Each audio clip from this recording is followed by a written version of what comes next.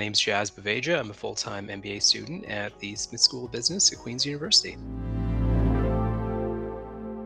I work in corporate communications, primarily public relations, media relations, crisis communications, issues management. And I find that the world of corporate communications, it's kind of a two-sided coin between the reactive public relations and the proactive marketing, advertising, sales. And I found that I was really, really good at one of those two things, but I didn't know a ton about the other. And so I felt that the MBA would kind of help me fill the gap between getting some education on the marketing side of things so that once I graduate, I'm much more of a well-rounded communicator. I'd like to stay in corporate communications, but kind of evolve the industry a little bit at a very much so a fine point level. So Corpcom isn't just public relations and marketing isn't just marketing. Communications is both of those things. So I'd like to step back into corporate communication, but when I say that, I do very much so mean PR and marketing together. I wanted to get out of British Columbia, and obviously the Smith School of Business is very much so a top MBA school in the country. The big thing for me is I did get into multiple schools, which was quite flattering. Um, a really smart person once told me a long time ago, the way that they treat you in the interview process is going to be really indicative of how they treat you once you start working there. And the application, the recruitment team at Smith was incredible. They just provided by far the best application and recruitment experience, and it came down to it. When it came down to making my decision, it was a clear-cut winner for me. It was how I was treated. All of the schools that accepted me had one thing in common, and they wanted to get to know me beyond my resume. And that was part of the application process before I even got to the interview. And so part of the application process really got me thinking about wins, right? We've all got wins. We've all got things that we're really, really proud of. But for some reason, we don't talk about them very much. We believe that they're just not a big deal, that other people won't care about them. So we just kind of ignore them and we don't talk about them, and eventually we start to forget about them. But all the schools that accepted me wanted to know about those wins. So, for example, for example, I did martial arts for a number of years and I got a black belt. Something I never talk about, but it was a real conversation piece for my application process because they wanted to know about the things that I'd learned. They wanted to talk about why I stuck to it. And so I guess what I'm saying is, for anyone looking to apply for an MBA program, think back to all those wins. Think back to what made you who you are. And just because it wasn't important to other people, you know how hard you had to work to achieve those wins. And they're things that you should be incredibly proud of. So don't forget about them.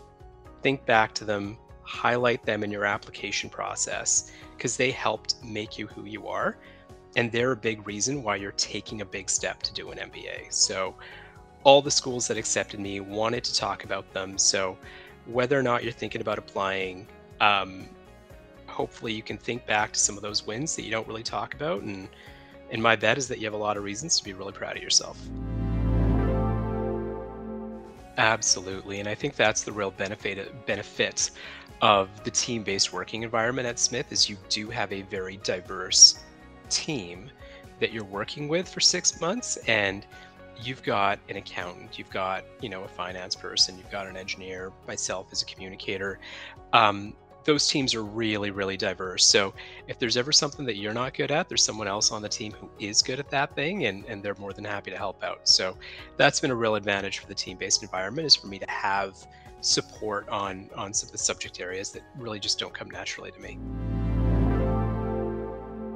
This was one of the things that drew me to Smith was the team-based learning environment. So there's a cohort of 80, but you're broken up into teams of 7, and you're working with that team of 7 for the first 6 months for the core component of the program. And like we alluded to, very much so a diverse team environment. A lot of your projects are team-based, so they are much larger projects, and you do have to work in a team together. And the idea is that it mimics a real world scenario. In the real world, you're always working as a team. So why not learn the MBA, learn your master's education as part of a team? And within that, learn how to work within a team. If I do have to send some shout outs, major shout out to Matt Reeser, who is the communications professor. Um, as someone who works in corporate communication, I still learned a lot in that course, and learned about a couple of blind spots that I might have had as a presenter, which is definitely going to help me out in the industry as I get into it. Um, Shout out to Len Anderson as well, who is the accounting professor. He took a subject that was very much so foreign to me, at a master's level, no less, and really broke it down into bite-sized pieces, and so that people like me were definitely able to keep up. Um, so yeah, I guess those would kind of be three subjects, or two out of three professors that I could send some shout outs to off the top of my head. But it's hard to just pick one. Everyone's been really, really great. I think the biggest takeaway is I used to be a spokesperson for my last organization. So one of the big things about being a spokesperson is, you understand the subject, you understand your material, but at some point you've got to go live. And you've got to kind of deal with that Q&A that comes with a media interview. And I think this MBA program has done a really good job supporting that skill set, so that I don't lose it for a year. Um, a big part of that team-based work environment is presenting as part of a team. So you still have to know the entire subject, even though you're presenting on one sliver of it, because you can receive Q&A from anywhere on any part of it. So that ability to kind of stay on the top of your feet, respond to curveball questions that are coming from different people. Um, that's something that I'm getting support with. And another big part is presenting in front of a crowd. I think it's allowed me to connect with a lot more people within the cohort in ways that I wouldn't might not have otherwise as well. I think a big part of the program is beyond academics. You want to get involved in clubs. You want to get involved in things that really interest you. Um, and so for me, when you're in a position as part of a team where you're supporting the entire cohort, you get to really communicate with people on an individual level, learn about the things that are on their mind, and how you might be able to support them as a student council body. So it's definitely enhanced my experience in allowing me to build those interpersonal relationships with everyone in the cohort, in ways that I might not have gotten to otherwise. This is my only one. Between the student council and a full-time MBA program, I'm trying to keep myself pretty busy. And I think when I started this program, one of the big pieces of advice that people gave me was prioritize the things that are important to you, and make sure you're hitting your non-negotiables. And for me, I wanted to get involved. I wanted to focus on my education. I wanted to kind of focus on my teamwork. I wanted to get my workouts in as well. And I wanted to make sure I'm carving out time for that physical activity that's really important to me. Um, and to kind of adequately carve out the time for all four things, I had to kind of sacrifice getting involved in another club or two.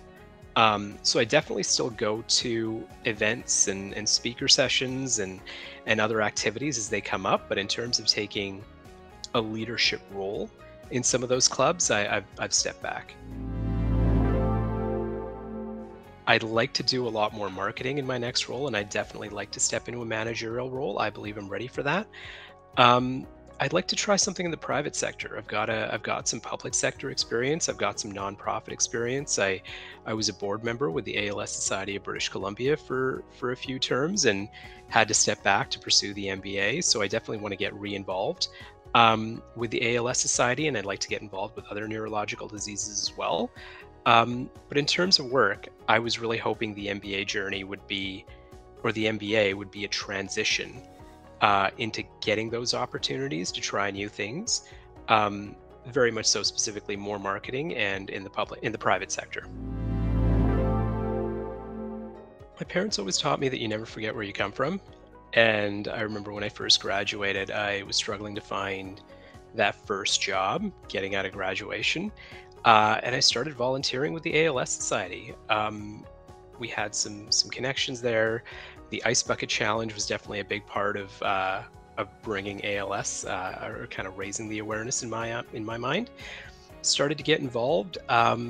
They tapped me in to kind of help coordinate a walk to end ALS in Surrey, British Columbia, and that was my first foray into public relations and communication, and my first foray into media relations. I was kind of a spokesperson for that walk, and that experience helped me land my first job out of graduation. So I remember when I started to kind of get my career going, it wouldn't have happened without my time at the ALS Society of BC, and I always wanted to give back. So finally, kind of when I was at my last job and I was a bit more settled, wanted to go back and kind of help support the society.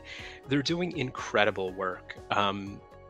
They're working on a seminal initiative to bring an ALS research and clinical trials program to British Columbia, which is absolutely phenomenal. And it was a real privilege to be a part of that. And hopefully, I can get re-involved and help support that all the way to its end.